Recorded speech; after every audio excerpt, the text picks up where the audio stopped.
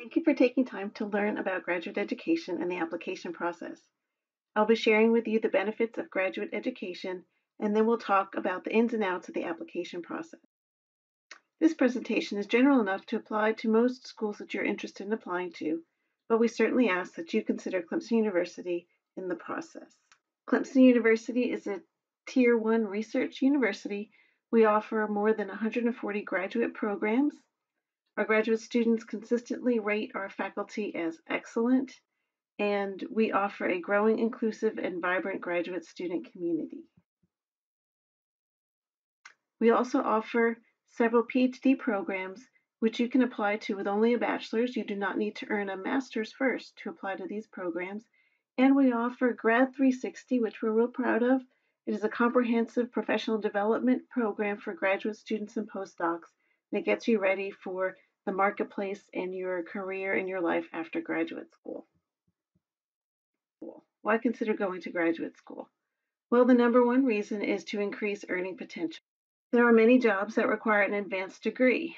So in order for you to even be considered for certain jobs, you need specialized training, which graduate degrees can offer. Having an advanced degree sets you apart from the competition from those who only have a bachelor's degree.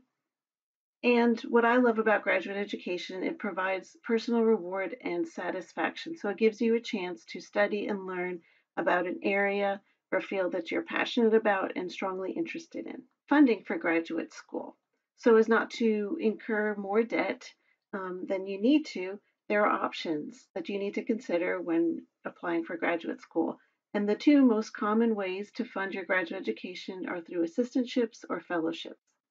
Assistantships, which vary in their type. It can be a teaching assistantship, research assistantship, or a graduate assistantship. All provide reduced tuition, sometimes completely pays for tuition 100%, and will provide a stipend in return for a certain amount of hours of work per week.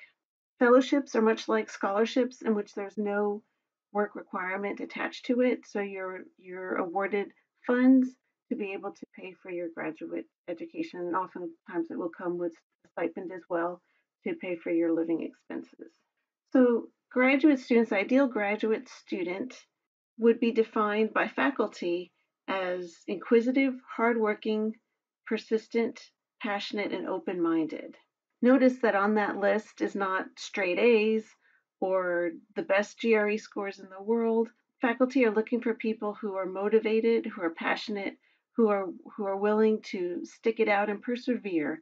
And so they'll look at your GRE scores for sure, your previous academic record or records, and then your research job experiences and the purpose why you want to go to graduate school. Again, they want to see why. They want to know that you're motivated, passionate, and will finish what you start. So how do you decide which graduate school to attend? You want to do your homework. Graduate school is all about research, so it starts here. Do your research and find the schools that offer the program that you're most interested in. Be realistic, so you don't want to just pick one school. Find as many schools as you're interested in, research, and find out which ones might be the best fit for you. By conducting in-depth research, you want to learn as much as you can about the school, about the particular program, and about the faculty. Are there faculty in that program who are doing research that interests you? Again, find out as much as you can about the program. What are the classes that you'll be taking? How many credits are required for graduation? How long is the program? Find out as much as you can about that program to see again if you think it's a good fit for you and it's going to help you reach your goals. Then, once you've narrowed it down to a few schools that you want to apply to or learn more about, start communicating with that graduate program. So you want to express your interest in the program before you even apply, kind of get yourself on their radar. Just an email that you can send to them to introduce yourself and a little bit about you, your background, and why you're interested in that particular program. If you have the opportunity, you definitely want to visit the campus or the program in person. And if you let them know ahead of time, you might be able to have an opportunity to meet with faculty from the program as well as current students. And that's where you get a real sense of what the program is like, and again, if it's a good fit for you. In your research and communicating, you want to identify faculty that you might want to work with. If you're applying to a research intensive program, are there faculty that have research interests that align with your own? And you want to then reach out to them specifically as well and see if there's any opportunity to work with them and possibly even funding. But when you're reaching out and communicating with a prospective graduate program, use wisdom. So use good judgment with establishing lines of communication. Always be professional. Realize that even though your application may not have been submitted yet, you're still kind of selling yourself. You want to put your best foot forward and share with them what you bring to the table as a prospective graduate student. And use good judgment as far as how often you communicate. We suggest that you ask questions that you might not be able to find on the website. So if something is clearly stated on the website, those are not the things you want to ask when you're communicating with the program. If they've provided on the website, that's sufficient, but those other things that you can kind of build that rapport and that relationship with, that's what you want to include in your communications. So applying to graduate school, here we're going to talk about the application process. And these requirements are pretty standard across the board for most graduate programs across the country. So what do you need to apply? The application, transcripts, test scores, recommendations, a personal statement, a CV, and potentially an interview. And we're going to touch briefly on each of these. So the application. The application is typically online, and the best advice I can give you for this aspect is to read all instructions. Read all instructions. You don't want to make an error because you were going through the process too quickly and made mistakes because you didn't slow down enough. Pay attention to deadlines, so you want to make sure that you give yourself enough time to complete the application and gather all the required materials, including if a test is required, time to prep and take the test and submit those scores in time for the deadline. So find out what the deadline is and then work backwards to build your timeline as far as when you need to get different things done. And then take your time as you're going through the application. Most applications will allow you to save and exit as often as you need to. Okay, transcript. So transcripts is a listing of all the courses that you have taken with the grades that you have earned. If you have earned your degrees already, it will state what degree you were awarded and the date it was awarded. What you want to find out from your schools that you're applying to is if they require official or unofficial transcripts and provide them with what you need. You can do this through contacting your registrar's office at the schools that you attended. At Clemson, we require that you provide us unofficial transcripts that can be uploaded directly to the application from any institution which you earned a degree. Your transcripts are your transcripts, but you may have a GPA for your major courses that is higher than your overall GPA. If this is true for you, this is something that you want to calculate and then include it in your CV or note it in your personal statement. Test scores. So some programs will require a standardized test as part of the application process. The common tests, GRE, the GMAT, LSAT, MCAT, MAT. Find out what your program is requiring and then look into and prepare for that particular exam. You can find out if there's a minimum score or preferred range. On the Clemson University Graduate School webpage, we have the average scores of admitted students. So you can get a feel for what's a competitive score for GRE or GMAT. And utilize resources to prepare. There are lots of free resources out there. There are a few links on this site that you can utilize. Kaplan Test Prep has lots of free resources. They also have resources that you can use and pay for, but lots of free resources that you can utilize. And there are lots of apps that you can use. We have come across Magoosh apps, and they're pretty good and easy to use when you just have a few minutes to study and prepare. You can just pull up the app on your phone and use that time to prepare. Another note about test scores. So the GRE is a pretty common required test for graduate education, graduate school. They have a new fee reduction program that's worth checking out to see if you qualify to get a reduced rate for taking the test. Definitely worth checking out because the GRE and all the standardized tests can be a little bit costly. Now, you're also going to be asked to provide a few recommendations, and these are really important because this gives the program information they need to get a fuller picture of who you are and what you would be like as a student. So your standardized test scores and your grades only give part of the picture. but the recommendations can speak to the motivation and the passion and the grit, the perseverance that you may have, those leadership skills and other things that are a little bit harder to quantify through test scores and transcripts. So choose your recommenders wisely and know that this is an important piece of the application process. Typically, you'll be asked to provide 2 or 3 recommenders, letters of recommendation. And who should you ask first before you put somebody down on the application? You want to ask them first if they would be willing to write a letter of recommendation for you, and even ask them if they can write a strong letter of recommendation for you and give them an out. If they don't feel that they can, then it's better to move on to somebody else. You don't want somebody who's going to give you a weak or lukewarm letter of recommendation. And trust me, it happens. Make sure you give them enough time, so don't ask them to be a recommender and say the deadline is tomorrow. Give them at least a couple weeks to be able to take care of this.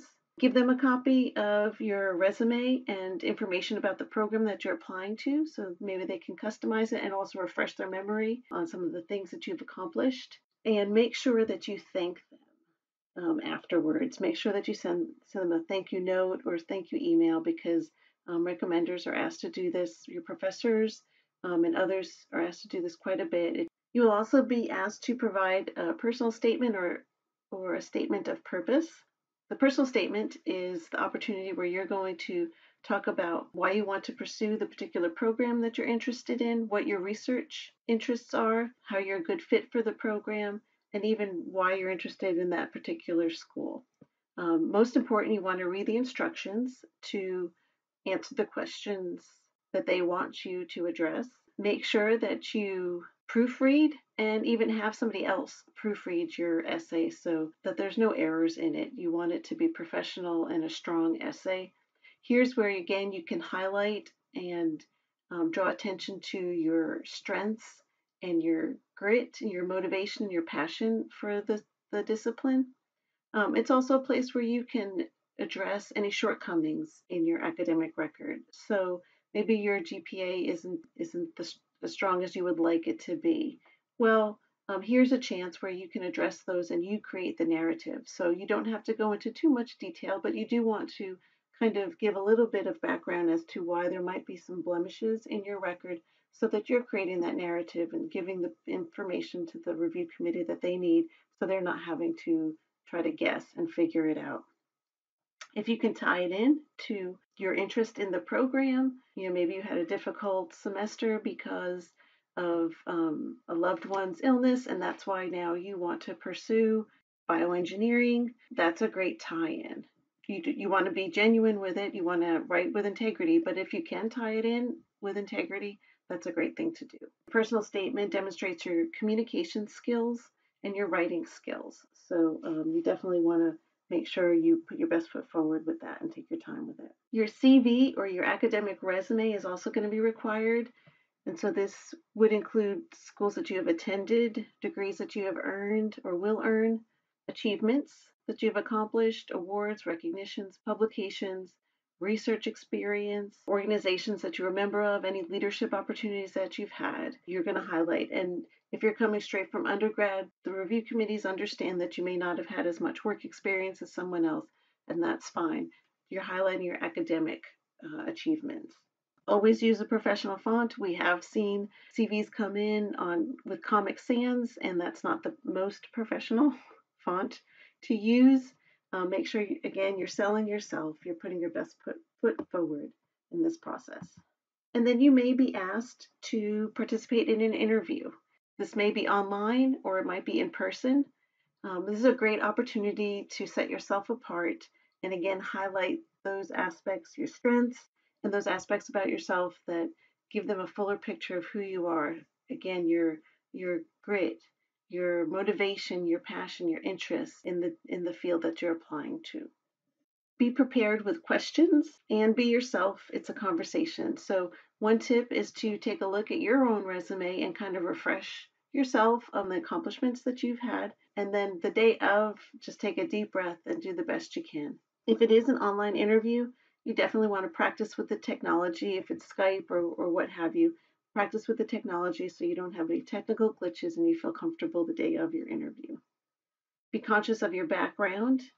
right? You want it to be professional and choose a quiet place with good internet, low distractions, and dress professionally. And you might be asking yourself, what can you do now as an undergraduate student to prepare for graduate school? Co-ops and internships are a great way to get experience and to see if the field that you're thinking about for graduate school is the field that you could see yourself working in.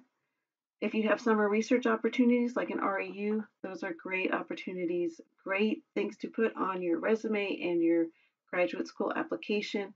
And again, a chance to explore a field that you think you might want to pursue more seriously.